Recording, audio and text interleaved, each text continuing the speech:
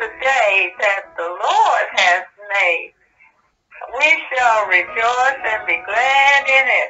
Hallelujah, hallelujah. To God be the glory for all the good things He's done in our lives. Hallelujah, praise the Lord. Love you.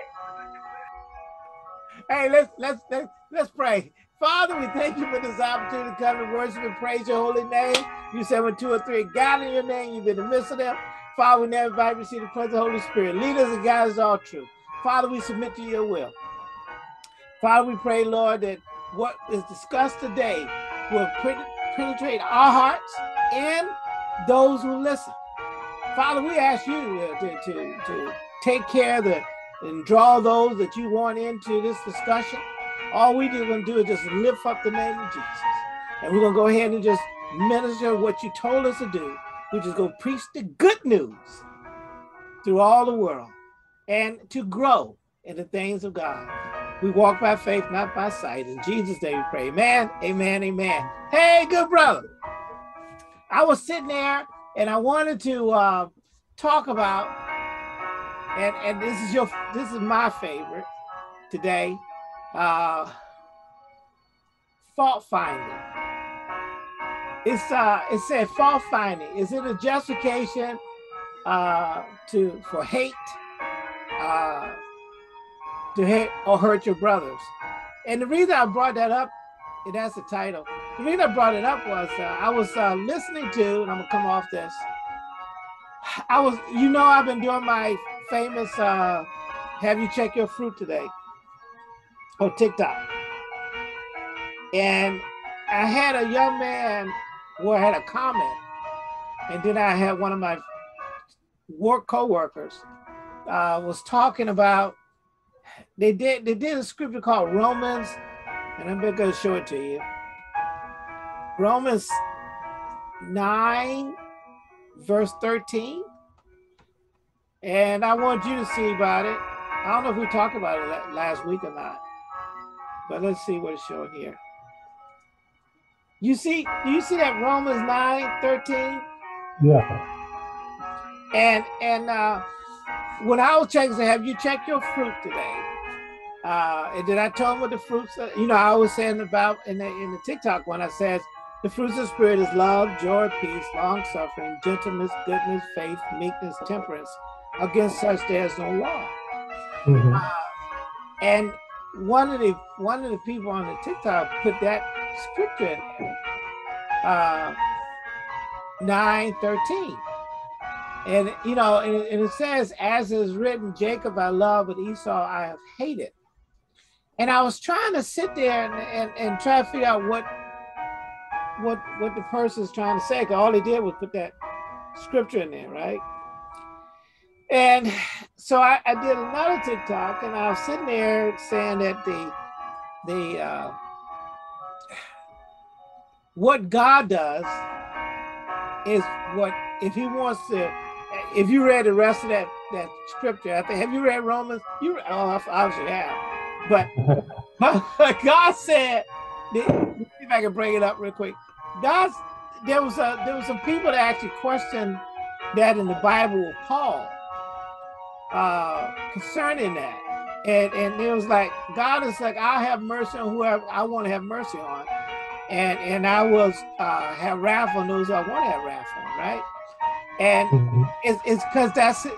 He does that. That's his option. But it doesn't, but the whole point I was saying was he gave us a commandment, especially us as Christians. He gave us a commandment to love one another. So that does not, and I put it up there on the screen so you can see it, where it says here, starting in verse 13, as is written, Jacob have I loved, but Esau have I hated. What shall we say then? Is there unrighteousness with God? God forbid. You see how that scripture 14 is responding to 13 for people who may say, well, God hate, right?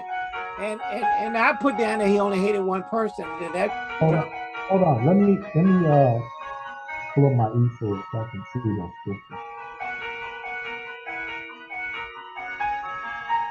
Give me 1 second. Okay. I apologize. I normally have this up already, but I was dealing with some technical difficulties. Okay. Hey.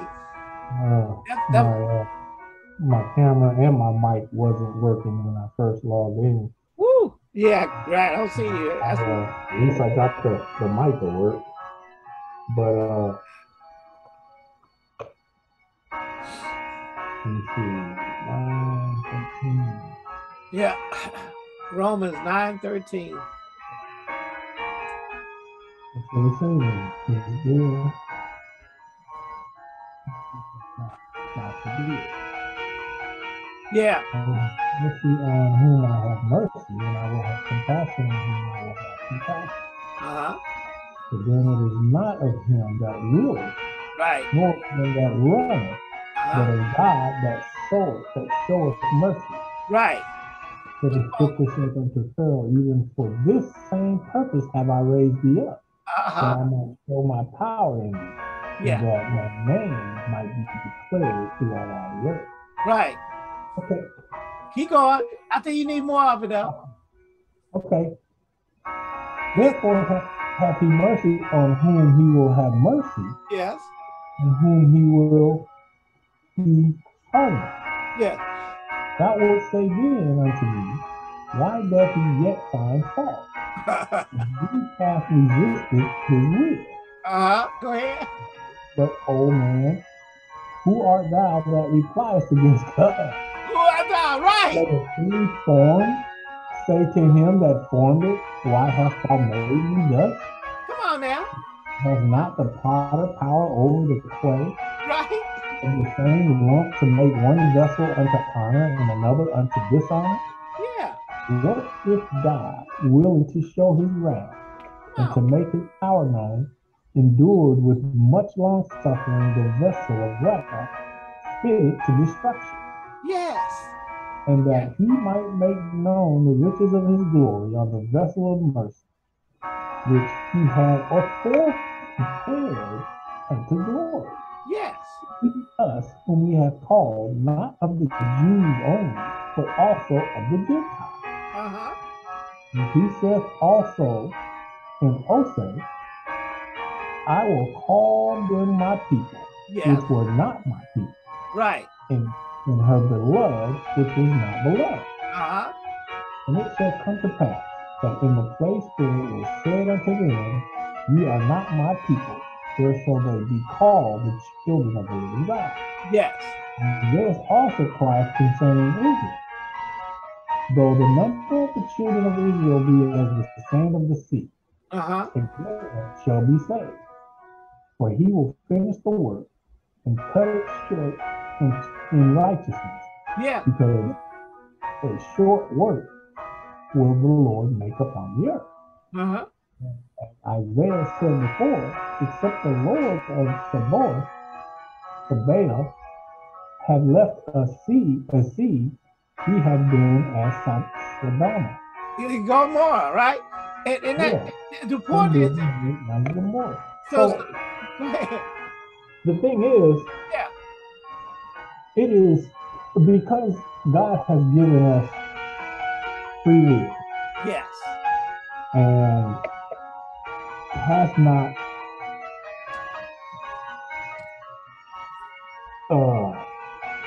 fashioned us to where we did not have choice. Right. In that you can be made as a vessel of dishonor, but be,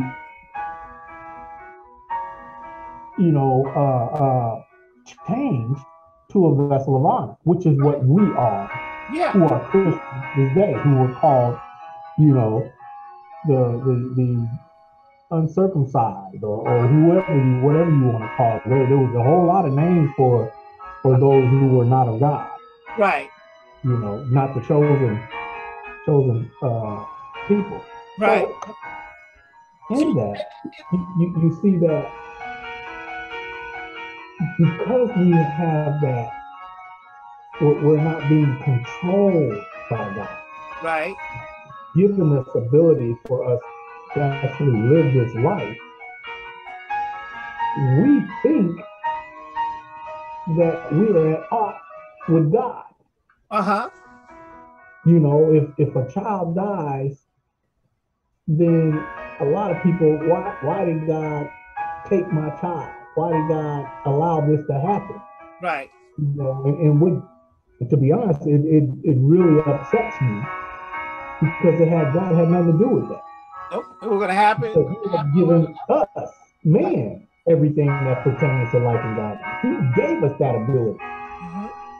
It is our fault, man's fault, that these things actually happen. Yeah. And if you're chosen to be a vessel of dishonor by God, obviously you're going to have aught with God. Yes. You know, because nothing that has a free will and a mind to think will actually think that way. Right. You know what I'm saying? If you didn't have a mind that was free to think the way you want to think, then obviously you wouldn't think that way. Yeah. Now here's a question though. The point that I think the person they were trying to make. This is also part of the people that are Israelites or Black Hebrews. I think they were trying to say is that there's a reason behind why we should be able to hate Esau or the Edomites, because that's where they came from. I mean, that's the descendants of Esau, right? His children are called Edomites, right? And so what I'm saying is to love one another, right? The commandment that Christ gave in John 13:34, he said, "New commandment I give unto you, that you love one another as I loved you, that you also love one another." The person was saying, responding, basically saying is, well, God hated this joke over here, and he also hated all his descendants. So we don't need to love one another, or we'll need to love at least that group of people. And I would cater back to everybody is that he's really talking at first, the commandment he gave is for Christians to love one another, you know. And then we show also our love for God is to go preach the gospel, the good news, to the world. So to the degree, just like in the Good Samaritan, we will, it's almost like when you told the story, go and do likewise, is that as Christians, we also demonstrate not only by words, but by deeds, is that if we see somebody in need, we want to be able to help that person and show the love of God through our actions. So he wants us to love not only one another, but also to love our fellow man. Because Christ came to what? Save the world, not condemn the world. So I think that was where the we diverged from this scripture group is Romans 9:13, and my commandment, or the command I was reading to everyone, is to love one another, right? And the fruits of the Spirit, see Christ, and the fruits of the Spirit is to what? Love, right? That's what the fruits of the Spirit is about. Love, joy, peace, long-suffering, gentleness, goodness, faith, meekness. So we're supposed to bear fruit, and one of the fruits is love. Matter of fact, the foundation of the fruits of the Spirit is love. So that's where that conversation came in at, which is we don't need to love, we don't need to love the Edomites. And that's another story by itself, to tell you the truth, because I was listening to some of the videos they sent to me about the Edomites. Have you heard about you know Edomites are, right? I just told you Saul descendants. Oh, let me turn this mic on. There you go. And they really do have a big issue with those people. As far as the least of Black Hebrews, they got a really big problem with those people.